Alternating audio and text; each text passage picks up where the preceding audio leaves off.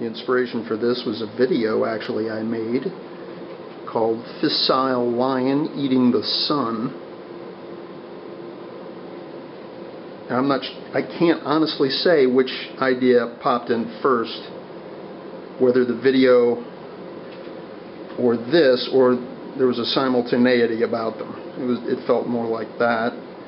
But I discovered using the plastic, this is my fourth free radical, that I was able to get much subtler, finer detail graphically. If you can see some of the what I call the secondary brushwork that I did on it, which is literally rubbing it with my hand using a cloth as an intermediary.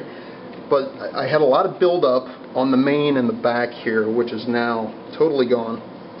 But as you can see, I removed paint and then etched in with my fingernail, literally, these finer lines, the detail on the rump, the leg,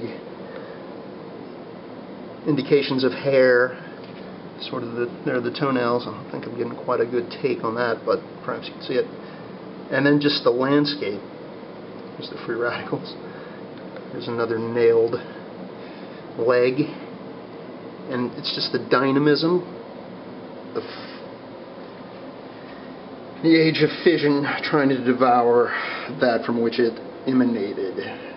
Nuclear fusion. Who will win this contest? So here's the piece at large. This is the plastic. This is number 4.